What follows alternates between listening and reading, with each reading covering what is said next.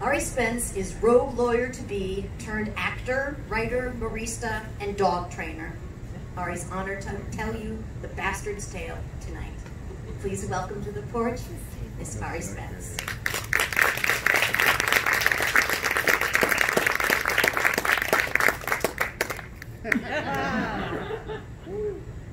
I was born to be my family's savior. Patience is a virtue.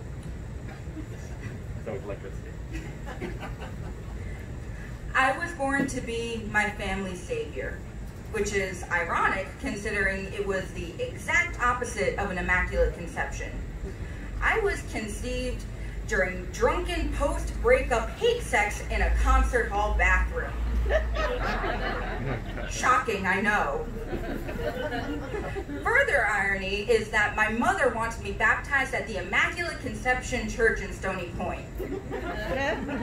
The Monsignor gave her a rough time about that one.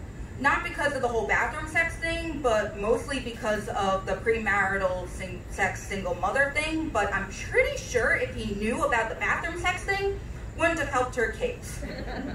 But how could I be the savior of my family if I couldn't even get baptized in the Catholic Church? Didn't he know who I was born to be, who I was meant to be? Ariana T. Soto's, savior of the Perno family, crusader of the avengers of the wrongs committed by the family Sotos. From as long as I could remember, I was always told what I should be, never what I could be. So, first up on the docket was doctor. Everybody likes doctors. Doctors are good.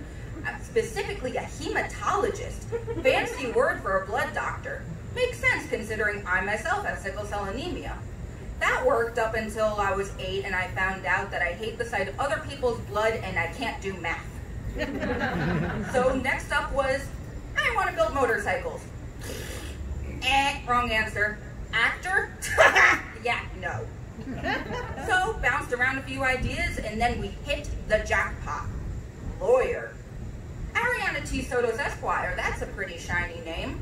I would argue Ari Spence is better, but I will get there in a few years. So, my whole life became dedicated to cultivating lawyer Ariana, who would save the family from poverty, from death eventually. I would do everything. So, I walked on until I got to college, my ride into Jerusalem where everyone's like, yes, here she comes, Ariana, the soon-to-be lawyer, she just has to get there.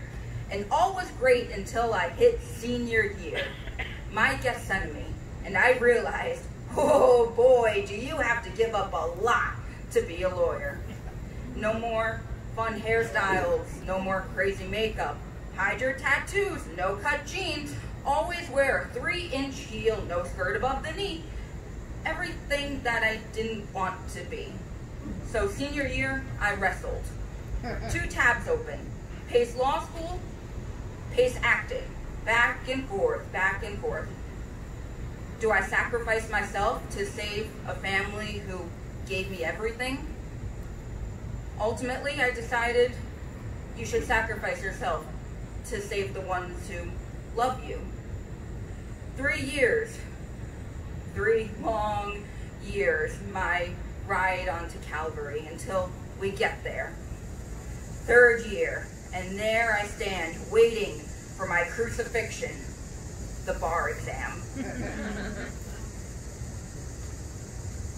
Fortunately or unfortunately, whichever side of the coin you decide to look at, for the 5th time in a year, my mother was hospitalized in May of my 3rd year of law school. Stage 4 lung cancer. It's a killer. And as she lay dying, I faced a choice. Do I keep a part of me alive so she can live on in me? Or do I save myself? Back and forth, back and forth. And as she lay on her deathbed, I whispered in her ear, I promise you, I may not be a lawyer, but one day I will perform a concert with the boss. And with that, not only did I let her go, off went Ariana T. Soto's Esquire. People are going to want you to sacrifice a lot. They might even want you to sacrifice yourself. You're gonna face a choice. Do you stretch out your arms and break your back to save others, or do you save yourself? At the end of the day, the only person that can save me is me.